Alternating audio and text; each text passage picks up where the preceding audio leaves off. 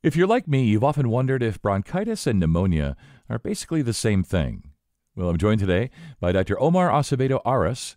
He's a board-certified family medicine physician at Franciscan Health, and he's going to answer that question and many more about bronchitis and pneumonia. This is the Franciscan Health Doc Pod. I'm Scott Webb.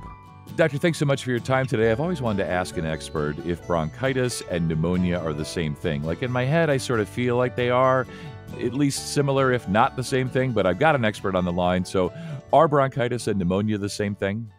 They're not. They're definitely not. They affect different areas of our airways. Sometimes they can feel similar for some people, but for most people, I'd say that they're not. Pneumonia, you'll feel a lot sicker, basically. All right, so they're not the same thing. Pneumonia, you're going to probably feel worse.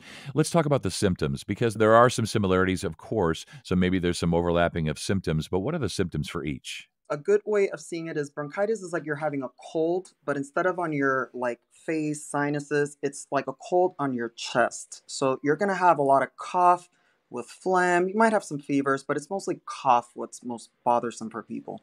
And you might have some cold symptoms, runny nose, congestion, stuff like that. In pneumonia, you're also gonna have a cough, but you're gonna be much sicker. You're gonna have fever, chills. You might even get out of breath. You might feel winded. You might even get chest pain. You're gonna feel a lot sicker. Yeah, I see what you mean. And you and I were discussing before we got rolling here about exactly when should someone go to maybe urgent care or the ED or to their primary provider. So let's talk through that then. Do folks need to go for bronchitis when we're thinking about one versus the other or both in general? When should folks reach out and see a provider or, go to the emergency department, something like that? Yes, so that's a very good question, very important point. So, first of all, you need to know what is your health status? Are you a healthy person? Do you have any lung disease? Now, lung disease, that would be stuff like, are you a smoker? Do you have smoker's lung? COPD? Do you have asthma? Any issues with your lungs? Do you have any conditions that make your immune system weaker, like cancer? Are you any strong medications for autoimmune diseases? If you do have lung disease or a weak immune system, then basically your threshold to contact a provider should be a little bit lower. So, what this means is that if you have any lung disease, weakened immune system, and you're getting some fevers, shortness of breath, you should definitely contact your provider as soon as possible or possibly even go to the ED. But if you're just a healthy person that usually you don't have any medical issues or anything, I would probably contact your provider first. Okay. Yeah. Yeah, I see what you mean. And that kind of leads into my next question. I wanted to ask you about, basically, are some folks at higher risk, right? So it sounds like some folks are at higher risk, or maybe not higher risk for bronchitis and pneumonia, but higher risk for those things like pneumonia to get really bad for them because of their other, comorbidities, right? Yes, so there are several things that can make you be at higher risk of having pneumonia. These things are, again, lung disease, the smoker's lung, asthma. Also, actually, people that drink alcohol regularly and just people that smoke, period, that can put you at risk of having pneumonia. People that have multiple chronic conditions, such as diabetes and obesity, are also at risk of pneumonia. Yeah, so some folks are at higher risk, of course, and some of those things we can control, like smoking, some things we can't, maybe family history, if that's any sort of factor in here. What are the actual causes of bronchitis and pneumonia? Is it like catching a cold or the flu or something like that? How do we get each of them? Yeah, so bronchitis, the most common cause is just viral illnesses. This is very similar to the same causes of a cold. You probably caught it from somebody, or maybe from your kid, parents, family, friends. It's just a cold on your chest. For pneumonia, it's a little bit different. In pneumonia, again, it's more of if you have conditions that could predispose you to have a pneumonia, then you can maybe catch it from somebody that maybe didn't have symptoms. So bronchitis, like really anybody can get it, but a pneumonia, more like sicker people are more likely to get it. I see what you mean. We're maybe immunocompromised. We're already maybe not that well to begin with, so we're more likely to get pneumonia. So let's say that we've been diagnosed with bronchitis, which sounds more like just a cold that'll run its course, but specifically pneumonia. How do you treat pneumonia? All right, so pneumonia is more of a serious thing. Pneumonia, you will need antibiotics. And if you're getting short of breath or you're feeling significantly worse, you might even end up needing to go to the hospital and you might need some breathing treatment. Yeah, let's talk a little bit more about that because, I've heard stories, cases, anecdotally, maybe at best, but certainly folks passing away from pneumonia. So it sounds like something that can be treated. But when we think about how serious this can be or the sort of complications of untreated pneumonia, what happens? Is it that they're just not seeking medical care early enough?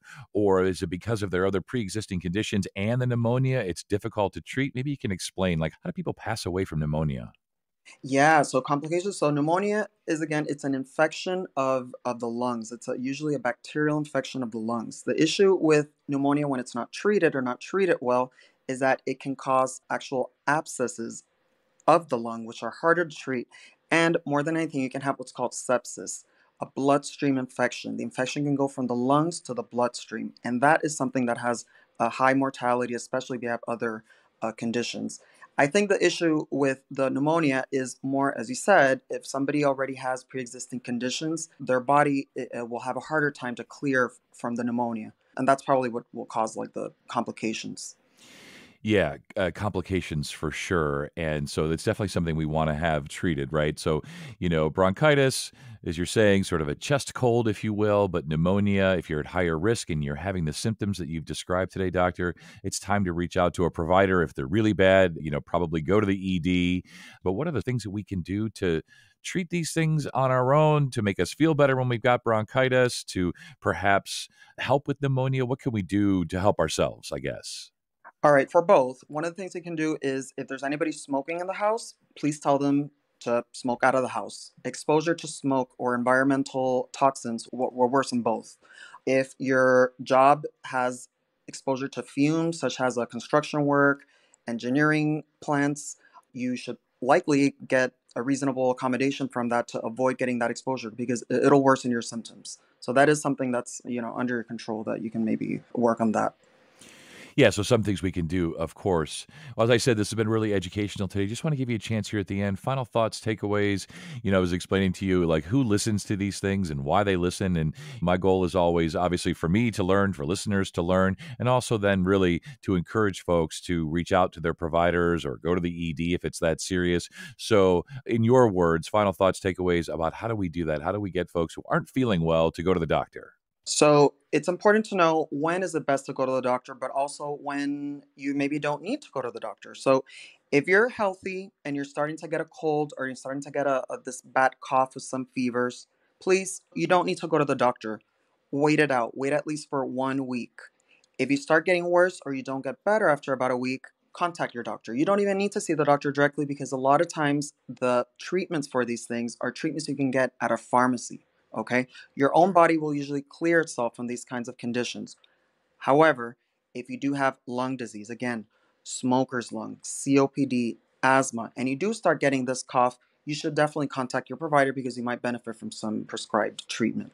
And of course, if you develop any chills, shortness of breath, feeling winded, chest pains, then you should go to the ER, especially if you have pre-existing lung disease, asthma, or cancer, any conditions that weaken your immune system. Yeah.